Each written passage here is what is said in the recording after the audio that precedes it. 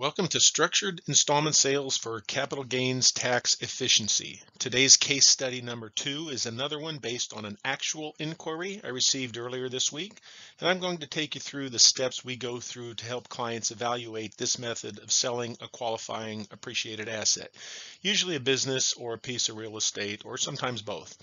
I am, by the way, your host, Dan Finn, and I placed my first structured installment sale in 2005, a tidbit I offer to reassure our viewers that I've been at this for more than a little while. Quick caveat that this is not tax, legal, or accounting advice. You may cut your finger and I may suggest that you put Bactine and a Band-Aid on it.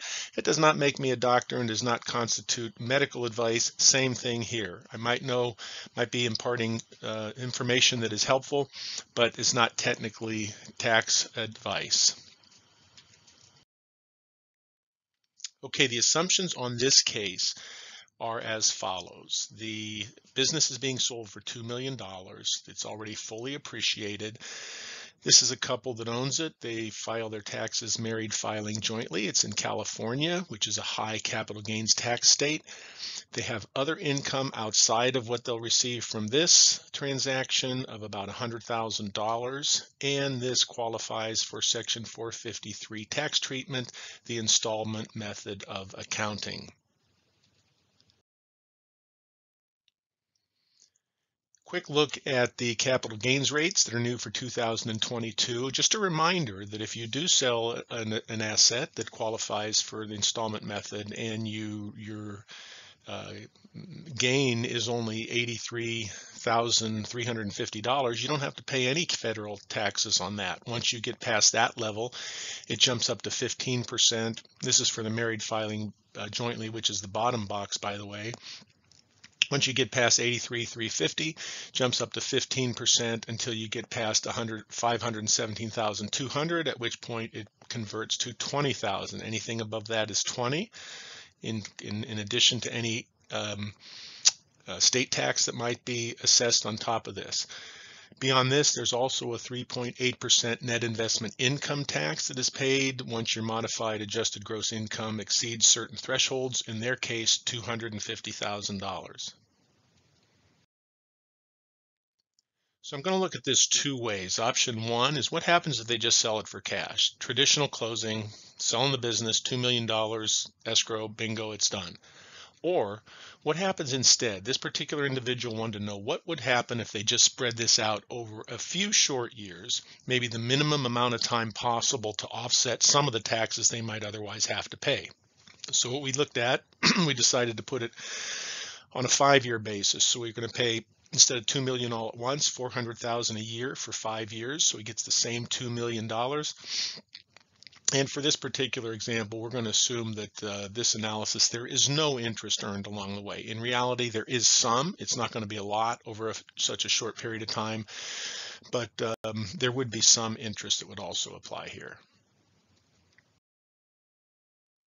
So let's look at it the first way. What happens if they sell it for cash? They have this big $2 million pie, of which about 1/3 of it, that's the light aqua colored portion on the left, is going to be out the door to the federal and state tax authorities for about $680,000.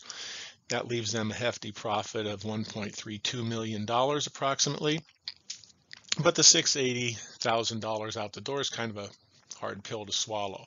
By the way, I use the online available calculator to determine this on smartasset.com. There are several of them. I like this one because it's easy and simple to use.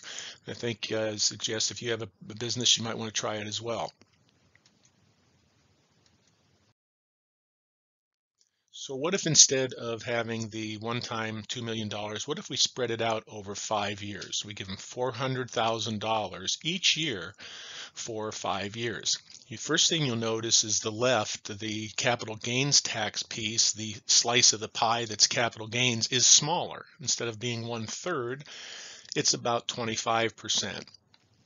So that reduces their capital gains at the same time increases their net proceeds. The difference here, about $155,000 that you don't pay in capital gains, now goes into the pocket of the sellers.